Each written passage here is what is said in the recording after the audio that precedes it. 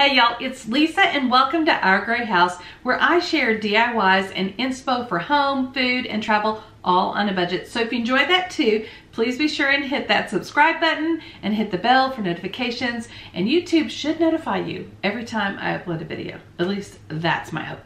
So this video is part of a challenge video, but before I tell you about that, let's go ahead and make something.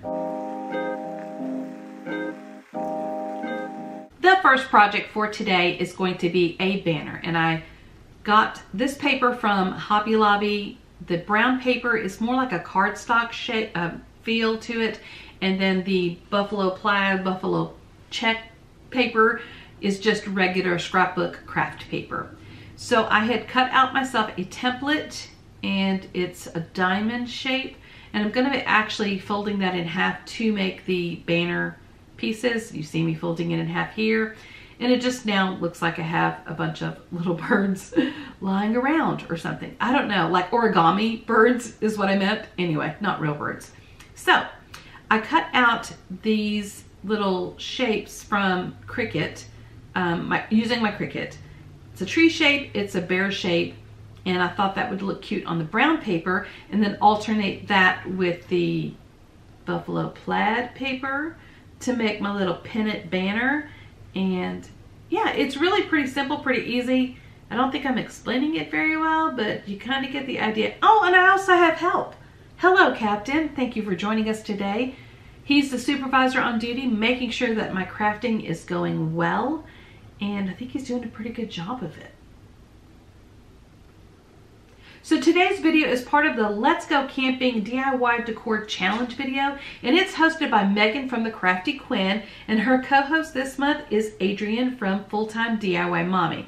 Now you're going to find a link to their channels as well as a link to the playlist in the description box below, and I do hope you check it out.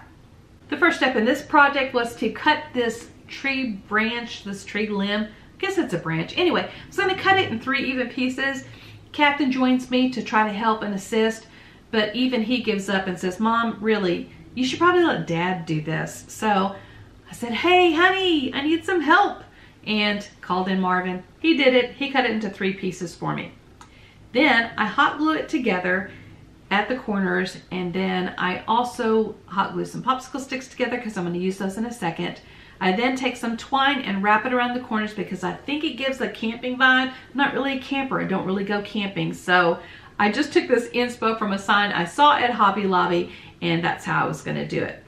I had used my Cricut to cut out the word explore, and I cut out the popsicle sticks to look like an arrow. I attached the word to that, and then I hot glued it to the wood triangle, and there you go. I'm taking this calendar. It's the Be Brave calendar from Dollar Tree. A lot of people were looking for this one and the farmhouse one. Anyway, I'm just cutting out one of the pictures that's on the back. It just previews what the calendar has inside of it. Then I'm trimming it up just a little bit, and I'm using some cardboard to attach it to because it's a little bit bigger than the cube I usually use or the Jenga blocks. And so cutting it out and just with cardboard, just easy peasy. Then I'm going to glue the photo or the picture to the piece of cardboard. And I was going to do like a second piece of cardboard, but anyway, I ended up not doing that. And I just glued it to it. Say that 3 times. Glued it to it. Anyway, I glued it together, and then I glued a Jenga block to the back for stability so it would stand up on its own. And then I'm going to rough up the edges just a little bit and distress it a little bit. All right, this is the project number 3. I'm making a tent, and what I'm using is sturdy cardboard and material that I got from Hobby Lobby. It's just a kind of like a washed denim look to it. It's not really super thick or anything like that, and it's very pliable. So I cut out a square or rectangle shape, fold it in half to make the tent look, and I just start gluing the fabric to the cardboard and just trying to make it look where you can't really see the wood inside, or can't really see the cardboard inside, and then I glue it to a base and kind of trim that up, and then we're done. But now I want to add a little gone fishing sign. So I take a skewer and I take a little popsicle stick and cut it down to size. I write gone fishing with a Sharpie marker and hot glue it together, attach it to the stick. Y'all, this is my favorite part of it because I just think it looks so cute all put together. Oh, that's the distressing ink I used. Yeah, I used distressing ink on the sign and on the stick just to make it look a little weathered, a little more natural looking, I guess. And y'all, like I said, I just think it turned out so cute. I'm just like, aw. I just love little miniature stuff. So anyway, that's how it turned out. Now, I'm making a backpack. And this, again, inspo from Hobby Lobby. They had a tent and a backpack little thing situation right next to each other in the camping decor area. And so just hot gluing, making a little like pouch, and then I'm filling the pouch with some scraps, and then that kind of half moon shaped thing, I'm using that as the front of the backpack.